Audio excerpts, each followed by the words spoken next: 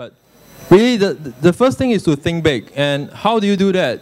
As a small startup, but I don't know how many of you here are startup actually. Can I have a raise of hand who's in a startup? Okay, awesome. You have to think big.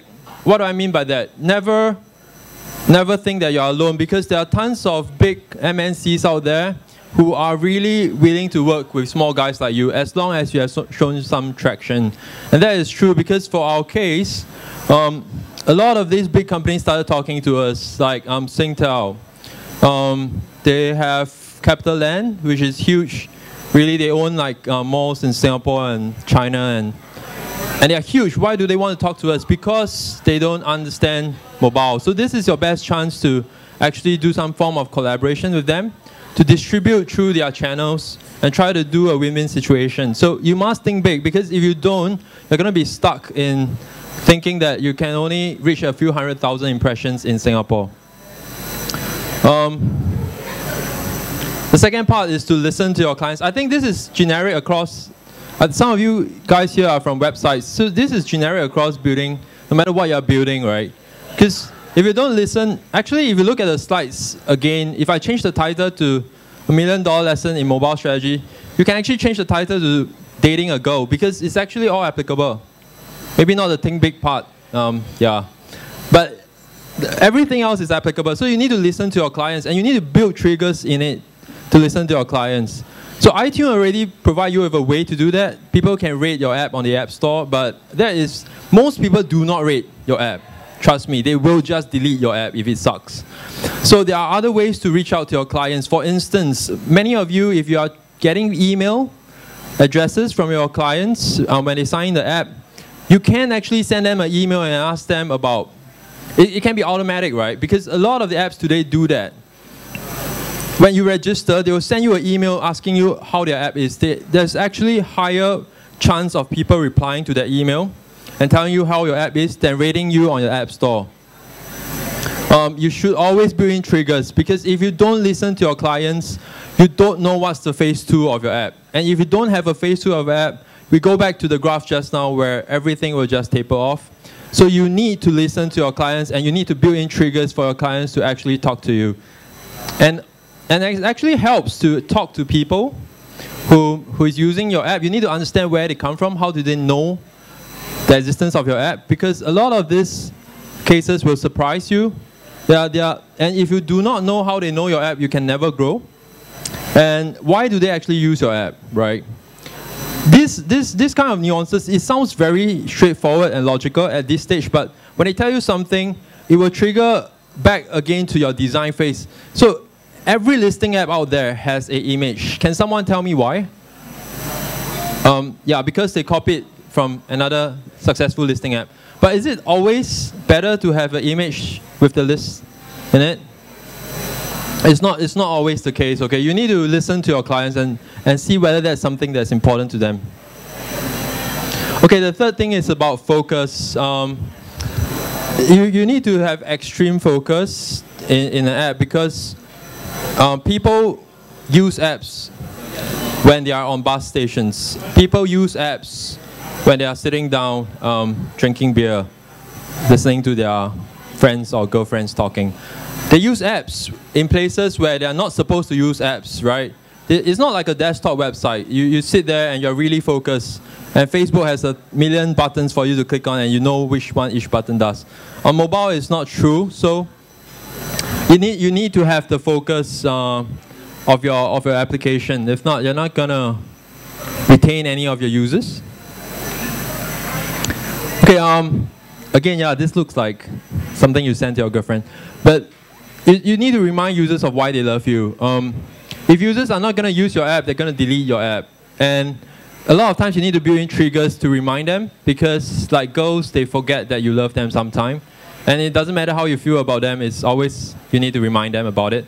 Short of sending chocolates, we send push notifications on apps. Of course, the push notifications must be something applicable to them. Personalization is important, or really specific things about them that you use in your app to build as triggers to remind them to use your app. Okay, but of course, if you are going to mass spam, then You know, sometimes my clients take my work too seriously and they send push notification to clients, to their users every night at 2 a.m. In case you don't know, it actually blinks up, and when people find it out, they will just delete your app. So again, this is something for you to keep in mind with. Okay, so really what's important, because of all the things I said just now, everything sounds like a huge investment, and a lot of us don't have the money to do that. So you need to understand what's the most important part for your apps, and different apps have a different thing to look out for. So this is something that we consolidated. So don't you guys find my app, my presentation awesome? Because really the slides don't tell you anything. We split apps generically into 3 portions, but Apple will disagree with us. They have 13 categories. But if you really look at it, most apps can be split into 3 portions. The first being utilities, the second being social, and the third being games. Most apps somehow fall into a combination of all 3. And if you think that your app is all about utilities, listing, information, quickly getting information that you need, speed is the most important thing. Okay, if your users are gonna wait a long time to get the information they need, then they're gonna delete your app. And how to get the speed, this is really highly technical. I'm not gonna bring you guys through it, but there is a way to keep it most efficient, such that it's very fast, your app. And then for games, graphics are important. Okay, what I'm talking about now is phase 1, right? Because in phase 2, everything started moving, depending on what your clients tell you. But in phase 1, you should, if you have limited resource, to focus on each one of these verticals. So if you are really a pure listing app, there is no point spending tons of money on graphics or animations. Okay, if you are games apps, and if you're not spending money on graphics, you are probably dead, because even Angry Birds being such an easy app, they do have nice birds. Yeah. Then the social actually falls somewhere in between, where you must have some form of graphics, but not too nice. And it must be of some reasonable speed, obviously. Okay, why do I say that? Really, if you don't understand this graph today, you're going to spend the money building on the wrong stuff. That's actually most crucial to your app. Because if your clients load your listing app and they see this all the time, for a very long time, and you'll be surprised how many times people actually see this on their app. The thing they'll do is actually to quit your app, right? Okay, the other thing to really focus on is sharing. I'm not going to touch too much about sharing, because everyone knows this. You can share through Facebook, you can share through Twitter. But actually what I find most apps do not do is they don't make a video of how their apps work and put it on YouTube. This is something really simple. Why are you guys not doing it? I don't understand that part, because the video is going to help you, especially if it's some sexy ladies talking about what your app do. You will be surprised, because the video portion increases conversion by 3x. Okay? If you're not doing it today, please go back and do something about this part. And obviously, if you just distribute it through YouTube, you're going to get 7 views. So tie it to some existing platform. So these 3 must work together. And you should, again, find out how your users know you. And through that medium, you should blast more from your videos. Okay, how many of you guys have been to the Apple design department before? Okay, none. Okay, awesome. I thought you guys are geeks. But anyway, this is copied from their wall. Simplicity, simplicity, simplicity, and it's still not simple enough. This is Apple design policy, and this is what we also adopted in our company. We spent a huge amount of time breaking down how simple an app should be. So if you think that you need another feature, you need to really think again, because most of the time, your app should only fit one line. When people remember something about your app, it's only going to be that one single thing. And if you have like 10 things in there, your app is unlikely going to succeed. So this is true for phase 1. You realize that for phase 2, you need something else. This is a graph of features versus time people spend on your app. For the first release of your app, always aim to have 1 to 3 key features. Because this is about how fast people can learn from your app. Anything more than that, people cannot put it in their brain. Why? Because when you're queuing for Starbucks, you are not at your best learning capability at that point.